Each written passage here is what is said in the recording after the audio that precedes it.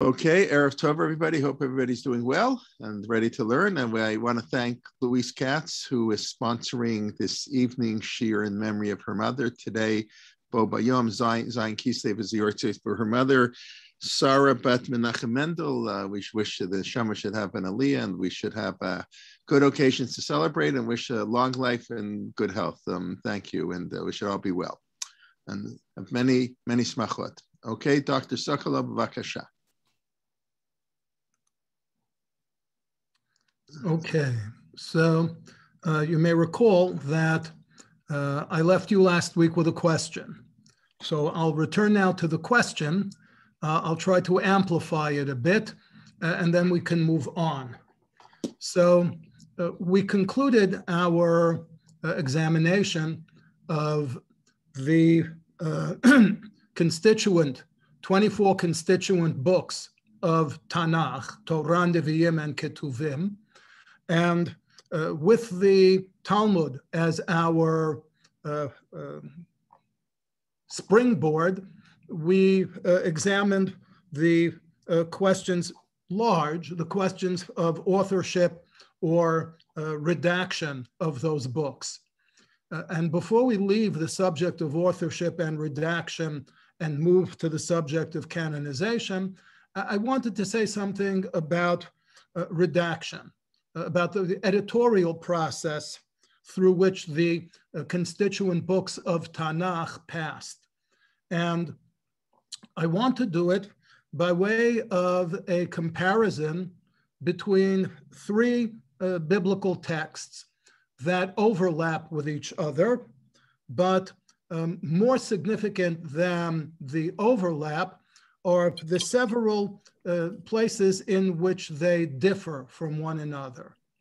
And what I'd like to do is to present, first of all, to identify those differences, and then to attempt to account for those differences as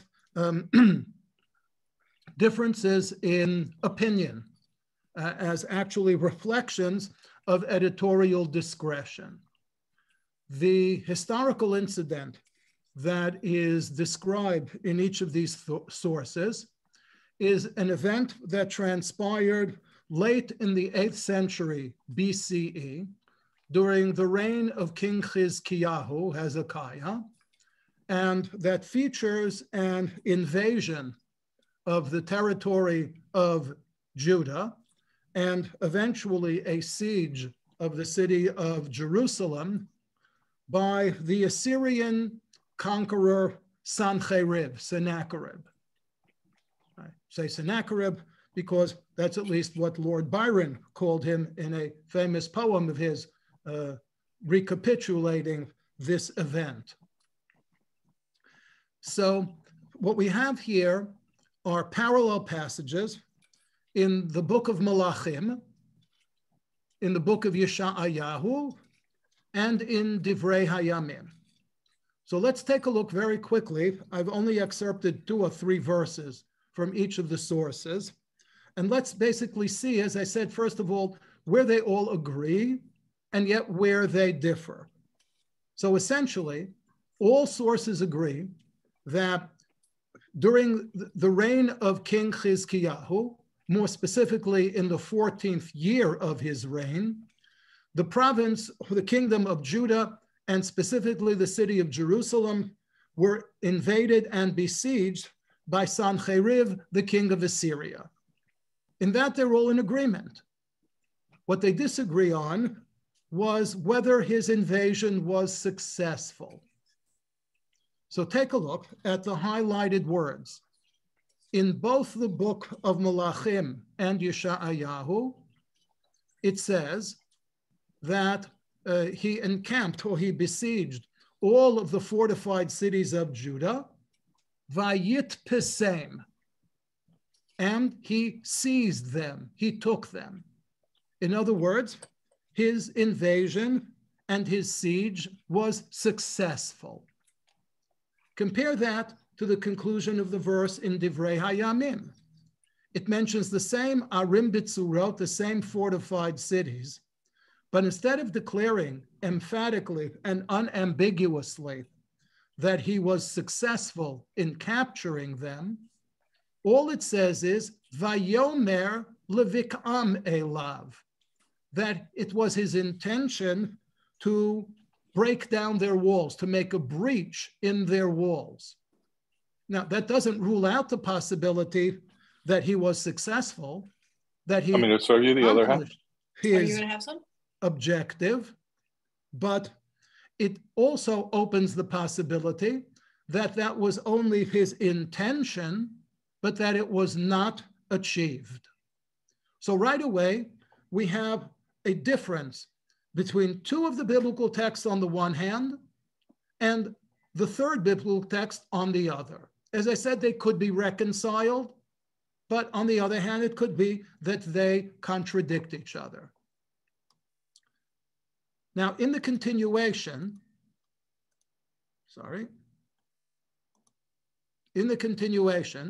it may be a little harder to read. First of all, note that we're down to two sources. That is to say that the event, as it is described here in Malachim on the left and Divrei Hayamim on the right, has no counterpart in the book of Yeshayahu itself.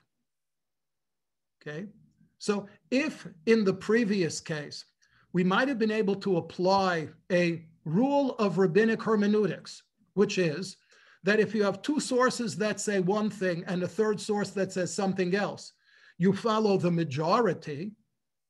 Here, there is no katuv hashlishi. What we have here are shnei ktuvim hamakchishim ze et ze. We have two biblical sources that contradict each other, but there is no katuv shlishi. There is no third source to tip the balance in one way or the other. But the difference between these two sources is considerable. If you look at the left-hand side, at the text from the book of Malachim, it says that after Sancheriv was successful in capturing all of the other fortified cities of Judah, he set his eyes on the city of Jerusalem. So Chizkiyahu, the king of Judah, sent a message to Sancheriv, and the message is, and I've highlighted this, I have offended, return from me. Meaning, Chizkiyahu is submitting to Sancheriv. He's apologizing for his behavior, and he is asking the Assyrian conqueror to remove the siege of Jerusalem. Not only that, but just again, to stick to the highlighted text. And Chizkiyahu gave Sancheriv, all the silver that was found in the house of the Lord, in the temple, and in the treasuries of the king's house.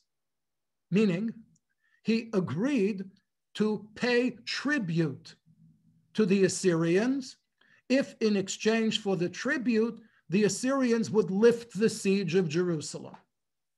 So if we had to characterize King Chizkiyahu's response to the Assyrian invasion based entirely and exclusively on the text of Sefer Malachim, we would have to say that Chizkiyahu was a coward who capitulated to the Assyrians.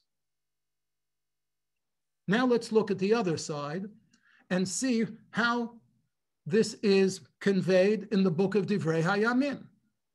And when Chizkiyahu saw that Sancheriv had come and that he was purposed to fight against Jerusalem, now the highlighted passage, he took counsel with his princes and his mighty men, his giborim, to stop the waters of the fountains which were without the city. Meaning, rather than submitting to the Assyrians, according to Divrei Hayamim, Chizkiyahu busies himself with making military preparations to fight the Assyrians. So that the first thing he does is he protects the city's water supply. Anybody who's been outside the walls of the old city of Jerusalem and visited the tunnel that's called the Shiloach, right, may remember, because I'm sure it was explained to you on the site, that this is the fountain that King Chizkiyahu sealed up in order to prevent the Assyrians from having access to it, and in order to make sure that the inhabitants of the city could draw water from it without exposing themselves to the Assyrian enemy. And that's not all that he did. The next highlighted passage, he took courage and built up all the wall that was broken down. That if portions of the walls or the ramparts of Jerusalem needed repairing, then he had them repaired. And finally, he made weapons and shields in abundance. Okay? And not only that, he makes a speech to the people. Be strong and of good courage. Don't be afraid. Don't be dismayed. God is with us. So if we had to characterize Chizkiyahu's reaction to the Assyrian invasion based entirely and exclusively on the text of Divrei Hayamim, we would say that Chizkiyahu was a brave leader of the Jewish people who was ready to defend the city of Jerusalem against all attackers. Which one was it? And in addition, why the silence of the book of Yeshayahu? To make a somewhat long story a bit shorter, here's the answer. The answer is that the point of view reflected in each of these three texts reflects the attitudes and the biases of their respective authors or editors. Now, just to remind you, according to the Talmud, the book of Kings, Malachim, was edited by the prophet Yirmiyahu. The book of Divrei Hayamim was edited by first Ezra and Nehemiah, and ultimately the Anshe Knesset Hagdolah, the men of the Grand Assembly. The book of Yeshayahu was edited by King Chizkiyahu himself and Siato and his entourage. Therefore, I would suggest the following. Of those three authors or editors, the one who's most likely to be biased in favor of Chizkiyahu are the authors or editors of the book of Yeshayahu, that is, Chizkiyahu and his royal entourage. Therefore, they simply limit themselves to a stipulation of the historical facts. The kingdom of Judah was invaded by the Assyrians, and that the Assyrian invasion was, by and large, successful. Let's move on. How did King Chizkiyahu respond to this challenge? That they're not going to take a position on. We'll see why. On the other hand, let's look first in chronological order at the book of Kings. What is the perspective of the prophet Yirmiyahu? Now, if you're acquainted with the book of Yirmiyahu, then you know that Yirmiyahu was a highly unpopular character in his time. So much so that at one point he was even thrown into jail on account of the prophecies that he was carrying. Why? Because Yirmiyahu was a witness to the destruction of the temple. He lived during the final years of the reign of King Tzidkiyahu and the destruction of the city of Jerusalem and the exile of the Judeans. So, when the city first came under siege, when the Babylonians first threatened the independence of the kingdom of Yehuda, Yirmiyahu was instructed by God to tell the people that they should submit to the Babylonians, because it was more important for them, for the temple to remain intact and for them to be able to continue their service of God uninterrupted, even at the cost of some of their political independence, then it would be for them to resist the Babylonians and risk the destruction of the temple. That was Yirmiyahu's message to the people, and it was an unpopular message in its time. Hence, as I said, he was thrown into jail. Now we can understand why, when it came to describing Chizkiyahu's response to the challenge of the earlier Assyrian invasion, what does Yirmiyahu report in the book of Malachim? How Chizkiyahu submitted to the Assyrians. As though to say, look, Jerusalem was threatened once before, okay? The king paid a tribute, and as a result, Jerusalem was spared, the temple was spared, and the service of God continued uninterrupted. Now, who again are the authors or editors of the book of Divrei Hayamim? Ezra and Nehemiah largely. What do we know about the relationship of Ezra and Nehemiah to the city of Jerusalem?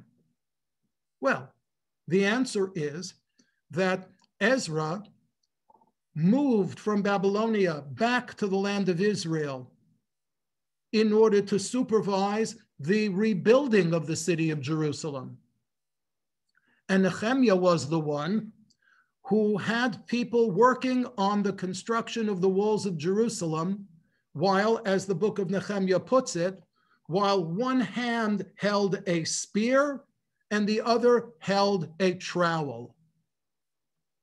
So that the attitude of Nehemiah and Ezra towards the city of Jerusalem is the diametric opposite of that of Jeremiah. Their relationship to Jerusalem is that Jerusalem has to be rebuilt, the walls have to be repaired, the city has to be defended at all costs. Hence, when it comes to reporting King Chizkiyahu's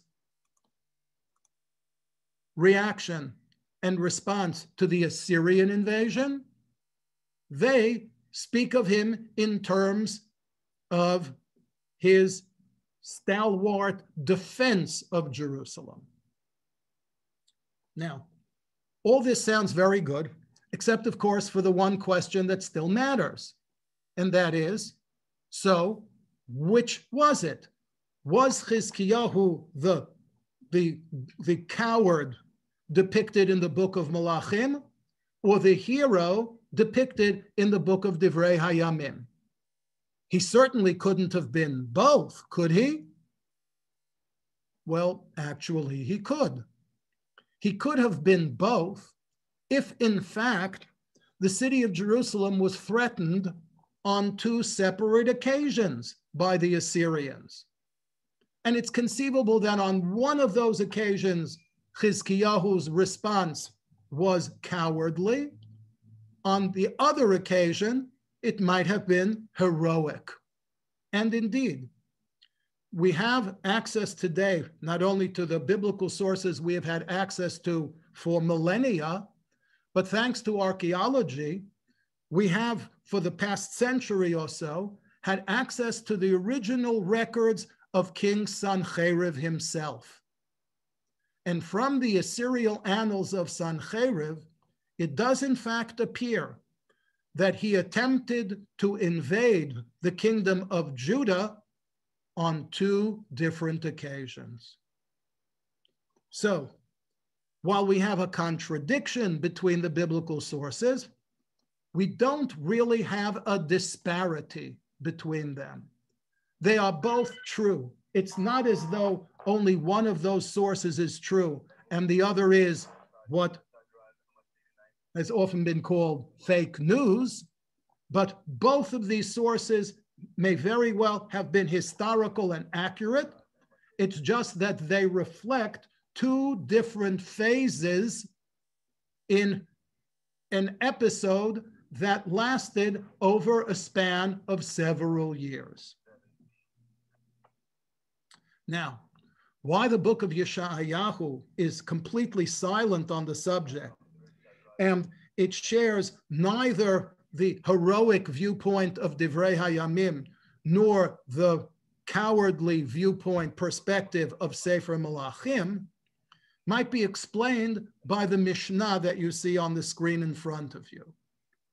Mishnah in Psachim reflects historically on the era of King Chizkiyahu, and it says, Shisha Dvarim Asa Chizkiyah HaMelech, that King Chizkiyahu committed 6 acts, not only, but 6 in particular. Of these 6, Al Shlosha Hodulo, 3 of them, the sages representing posterity, looked upon them favorably. Va'al Shlosha Lo Hodulo, but on 3 other acts of Chizkiyahu, they did not look upon them favorably. What were his favorable acts? The first is that he didn't show deference to his late father, who is depicted in the book of Melachim as having been a wicked man, who didn't deserve any deference.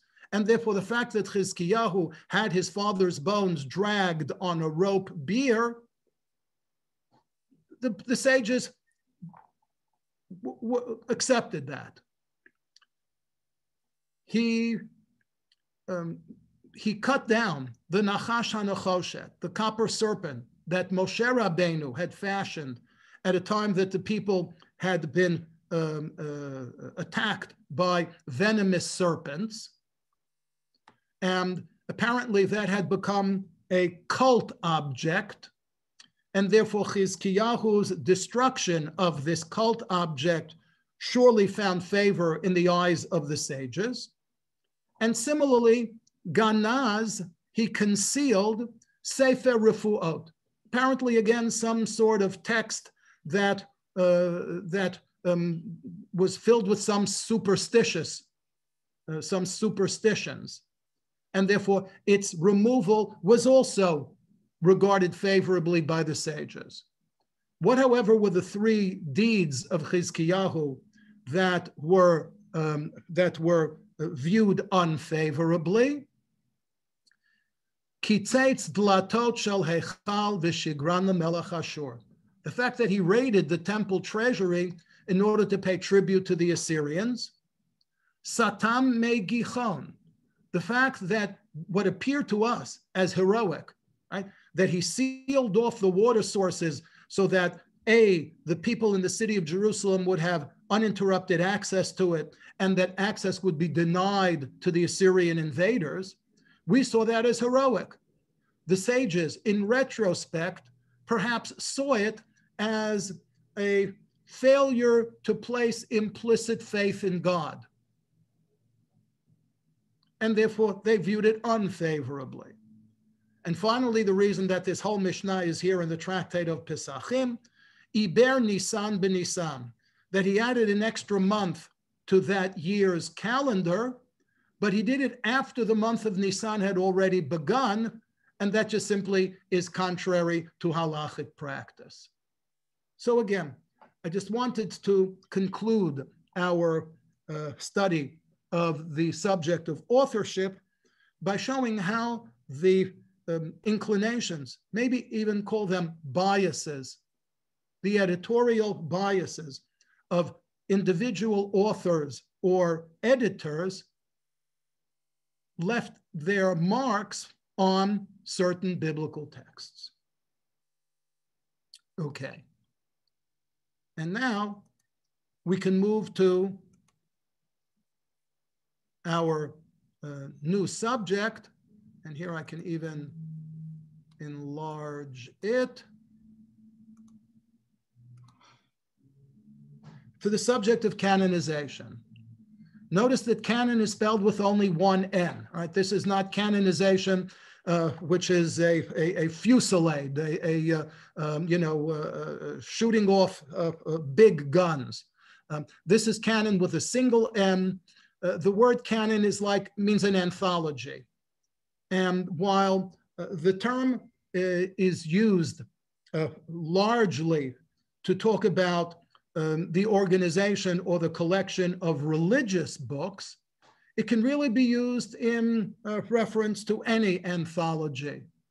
So certainly over the last generation, there has been a lot of discussion, heated discussion, about which works of Western literature should be studied by college students. Should they all be works of what are called dead white males? What proportion should be works authored by women? What proportion should be works authored by minorities? And in all of those discussions, you would hear references to the literary canon, so that the term canon or anthology can be applied to any works of literature, but we're using it in its more traditional sense, its more classical sense, and that is a specific anthology of works that are considered to be religious. And the question that we are asking is, so we now know that there were 24 Jewish books written by a variety of different authors and collected by a variety of different editors. Who and at what point in history was the decision made that these 24 books should be regarded as holy books, kitvei Kodesh, and who, as it were, not only identified these 24 books as holy, but decided that these were the only such books that should be declared holy, and that subsequently no other books could be added to it. Again, just our weekly reminder that we're talking about a canon, an anthology that has three major parts to it. One part that's called the Torah, a second part that's called Nevi'im, and the third part that's called Ketuvim. So not only are we looking for sources that talk about the 24 individual books, we're also keeping an ear out, so to speak, for something, any sources that would seem to give us a clue to the distribution of these books amongst any or all of these three categories. So, of course, a point of departure, once again, the Talmud. Even though, as we'll see in a moment, the Talmud is far from being our earliest source of information on this subject, it still is our most reliable source. And these are two Talmudic passages with which we began 3 weeks ago. Okay? Before the Talmud asks the rhetorical question, Umi ketavan, who are the authors of the 24 books of the Bible, it starts by simply stipulating sidran, their order or their sequence. Once you're using the term order or sequence, that already reflects the existence of a canon. Because only after you have already decided that these particular texts will constitute the Bible, does the question then arise of, well, okay, so I have 24 individual biblical books. In what order do I arrange them? The whole question of order presupposes the identification of these books as belonging together. Otherwise, the question of their order or their sequence is immaterial. We could even suppose, and this is only a supposition, that the question wasn't one of what is their order of importance, but really what is their physical order, meaning that if I were to place all of these 24 books, one on top of the other, in what order would I be placing them? Now, it's maybe a misleading misleading figure of speech because they're not books yet, right? We're a few weeks away from describing the process by which these 24 original works of Jewish literature became part of a book. But long before they were part of a book, they existed, they had separate and independent existences as scrolls. And you can put a scroll, one scroll on top of another, just as you can pile books one atop another. So again, the fact that the Talmud raises the question of in what order should the books of Nevi'im be placed, and in what order should the books of Ketuvim be placed, reveals to us that at the time that these Talmudic passages were recorded, which is anywhere between the 3rd and the 5th centuries of the Common Era, right? The books that they're talking about were already recognized as being canonical, that is to say, as being parts of an anthology of special holy books.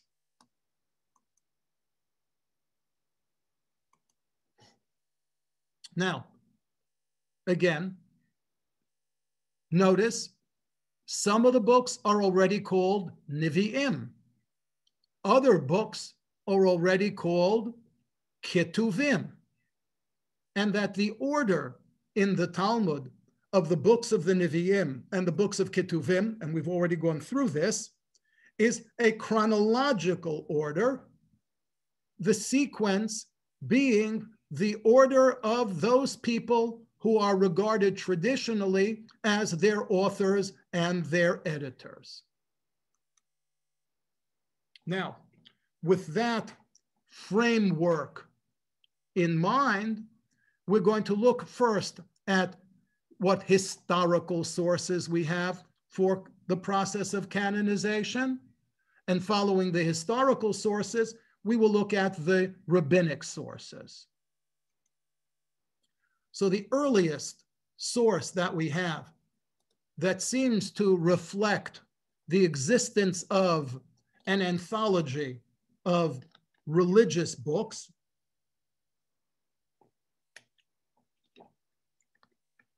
comes from a book written in Alexandria of Egypt in the 2nd century BCE, right? That puts it several hundred years before the Talmud, by someone whose full name was Shimon ben Yehuda ben Sira. And in chapter 44 of his book, he speaks in praise of Israel's great ancestors. And you see the highlighted passages. Amongst Israel's great ancestors were sages skilled in composition, authors of proverbs, composers of psalms, and writers of poems. Now, he doesn't name the compositions, okay? He doesn't tell us what kinds of poems, but it's entirely reasonable to assume that by proverbs, he's referring to the biblical book called Mishlei, Proverbs, or perhaps the biblical book called Kohelet, Ecclesiastes, which is also a collection of proverbs or aphorisms. By Psalms, it's almost unquestionable that he's talking about the book of Tehillim. And by poems, he could be referring to the biblical book of Shir HaShirim, which even has the word poems in its title, or it could be a reference to any other biblical book that has poetic sections in it. So this arguably is the earliest source that we have. It tells us at the very least, or I'll even admit, maybe even at most, what it tells us is that the idea that biblical books, right, works of religious literature, could be divided into different categories. One category called either Proverbs or wisdom literature, Chochmah. Another category being called Tehillim or Tishbachot. A third category being called Shirim. Okay? That the idea that that works of religious literature were already thought of as belonging to different categories may not be conclusive evidence of canonization, but it certainly points the finger in the right direction.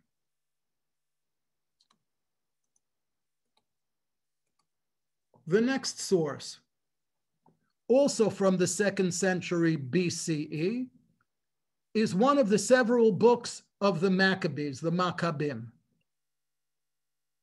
Okay? These are books that are not part of the biblical canon, although they're part of the canon of some Christian denominations. And these are the books that record largely the military activities, successes and failures of the Maccabim of the Maccabees. Right? Today's the 7th of Kislev. We're only a few weeks away from Hanukkah. So here is at least a sentence or two out of one of the original books of the Maccabim. And in it, the author is reflecting on a historical event. That is, when King Solomon built the original temple, he celebrated its inauguration for 8 days, just as the Maccabees, when they were able to restore the temple and to cleanse it, also marked their inauguration of the temple with an 8-day celebration. The same things were also reported in the writings and commentaries of Nehemiah. That is to say, when the walls of Jerusalem were finished and the second temple was constructed, they also celebrated it for 8 days. Curiously, the 8 days that they celebrated during the time of Nehemiah were the 8 days of the holiday of Sukkot. Okay? And how Nehemiah, founding a library, gathered together the Acts of the Kings, the Acts of the Prophets, and the Acts of David, and the epistles of the kings concerning the holy gifts. Without getting into too much detail, because it's rather a difficult passage to break down, what we have once again is a clear reference to the collection together of separate works of literature that were viewed as having a common feature, and that is that they were all regarded as religious works. Okay? And again, we can also see evidence of their division into categories. The Acts of the Kings could be what we call Nevi'im Rishonim, right? The books of Samuel and Shmuel and Malachim. The books of the prophets could be what we call Nevi'im Acharonim, Yeshayahu, Yirmiyahu, Yechezkel. The book of David could be the book of Psalms. That would be our second reference specifically to the book of Psalms, to the works of David. But it doesn't rule out the possibility that by the books of David, they're referring not just to the individual book of Tehillim, but to some of the other books of Ketuvim as well. The third and most detailed and informative historical source we have comes from the 1st century of the Common Era, from a book called Against Apion. Apion was a pagan priest who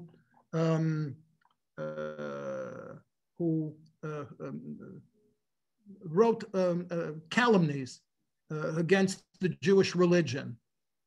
And Josephus, who was a sage as well as a general in the war against Rome, wrote a defense of Judaism against Apion. Therefore, he talks a lot about the religion. And here, as you see in a particular section of that book, he says, we have not an innumerable multitude of books among us, disagreeing from and contradicting one another as the Greeks have. But, he says, we, the Jews, have only 22 books, which contain the records of all past times, okay, which are justly believed to be divine. So according to Josephus, there is already a canon. There is already an acknowledged collection, anthology of special religious books. And he even tells us the breakdown. 5 belong to Moses. That would be the Torah, okay? Then he says that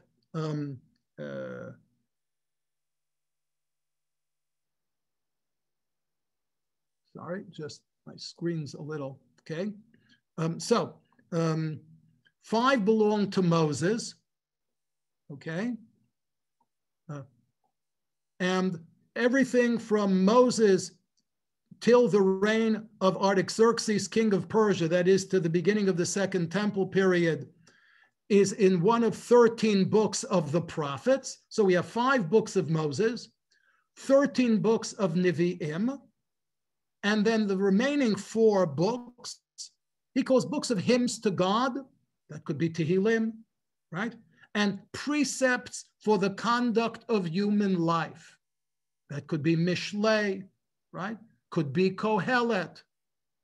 Now, so while on the one hand, as I said, this is the richest source that we have of information about the emergence of a canon of works that were considered to be divinely inspired, the big problem is that Josephus says there are 22 of them, while without my having to go back to that original slide, I do hope that by now you all recall that the Tanakh consists of 24 books.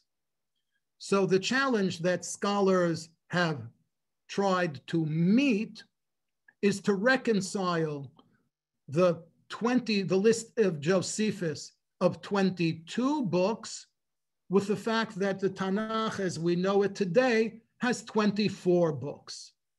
Now, there are 2 ways in which to reconcile this. I would suggest that the simplest way to reconcile it is to say, well, you know, we've seen that the canon developed over time. So maybe by the middle of the 1st century of the Common Era, 22 books had been admitted to the canon, right? And those are the 22 that Josephus wrote about, while 2 other books, right, were only admitted to the canon after Josephus. Right? If indeed, remember that if indeed canonization is not a one-time affair, but an ongoing process, then, as I said, the easiest explanation would be there were 22 books in the 1st century, but by the time of the Talmud, 100 years later, they had already admitted 2 more books. And indeed, a little later on, not this evening, but in the week to come, we will actually see Mishnaic and Talmudic evidence to support that idea, that supposition, that there may well have been 22 books that were accepted at this point in time, while 2 other books, and we may even be able to identify them, were admitted to the canon only subsequently. Okay.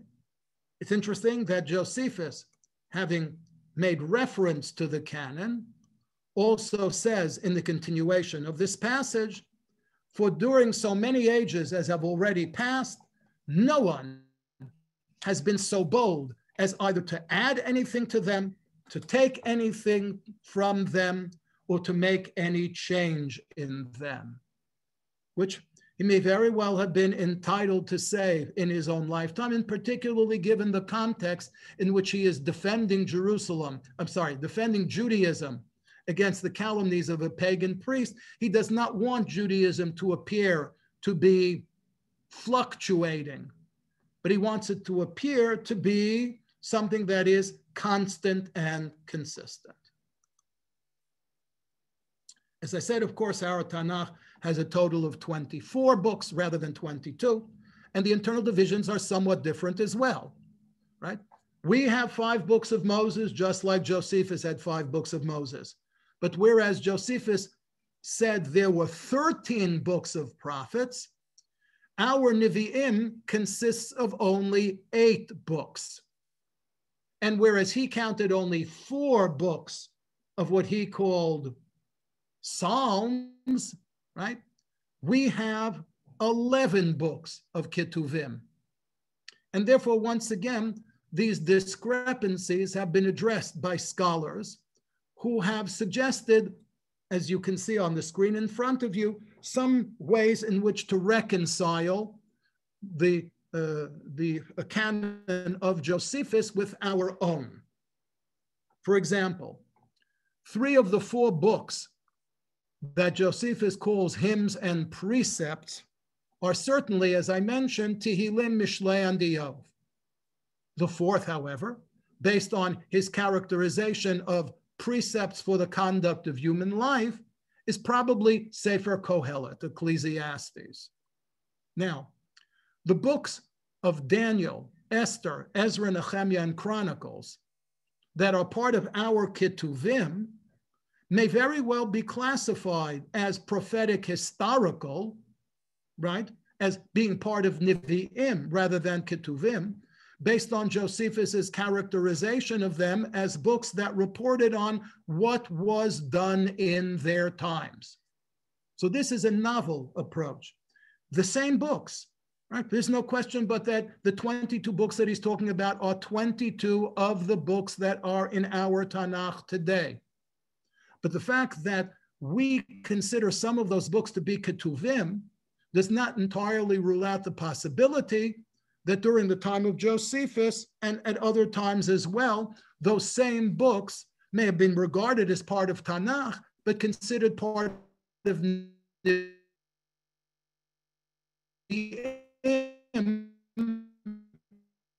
rather than part of Ketuvim. And finally, the alternative, and that is that in 2 cases, books of Tanakh that we consider to be separate might at some point in time have been joined together. Specifically, the book of Ruth may have been appended to the book of Shoftim, and you may recall during our discussion of Shmuel's author, since the book of Ruth starts by saying, "Vayhi bimei shafot hashofetim," why could it not have simply been 4 chapters in that book? Okay, and as you see here, that in fact, in some editions of the Greek Septuagint of the very early 1st century translation of the Bible into Greek, indeed, the book of Ruth, instead of being a separate book, is an appendix to the book of Shoftim. And similarly, the book of Eicha, which was written by Yirmiyahu according to the Talmud, was similarly considered as an appendix to the book of Yirmiyahu. So that if in fact Josephus's canon contained the enlarged books of Shoftim and Yirmiyahu, then even though he counted them as only 22, they might in fact be one and the same with our 24. And with that, I will consult the chat. Okay. Which is later, Kings or Chronicles? The two things. The question, you mean later, which was written later, or which reflects a later era in biblical history? Okay.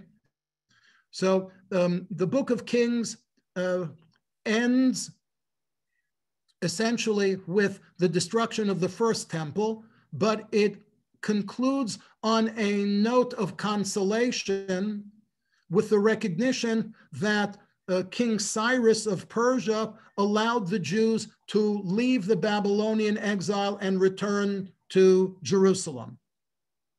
The book of Chronicles even reports on things that happened in Jerusalem after the Jews returned from the Babylonian exile. So Chronicles is later than Kings. Okay. Whether Hezekiah was a coward or a hero or a realist, it's a matter of interpretation.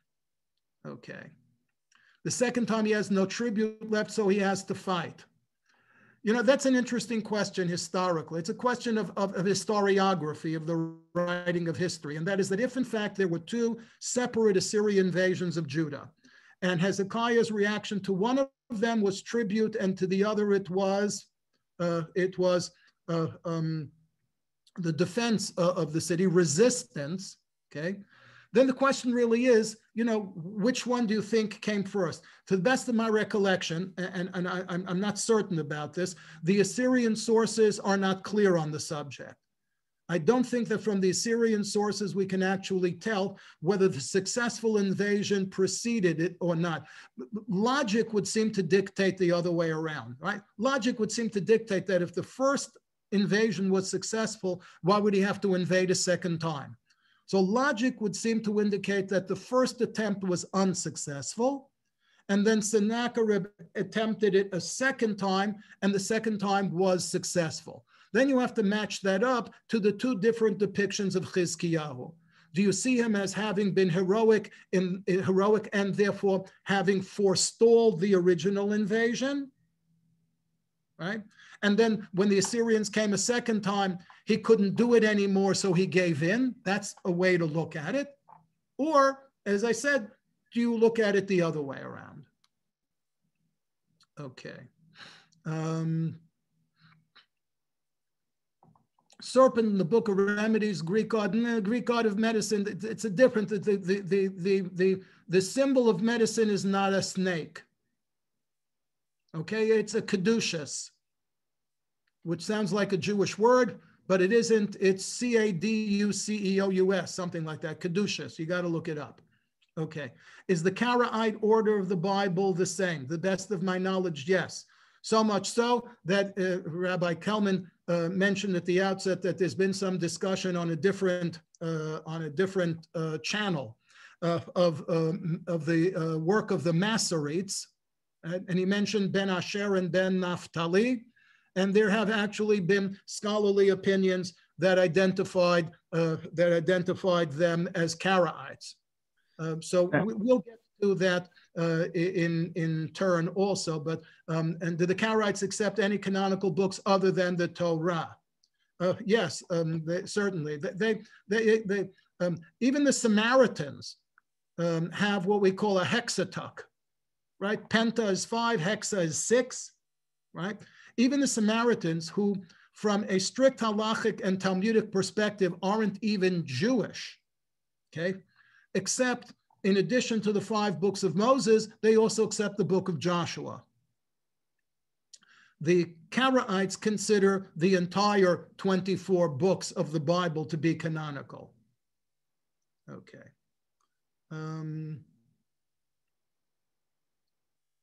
What didn't make the canon, like Maccabees. We'll get to it. As I said, we're only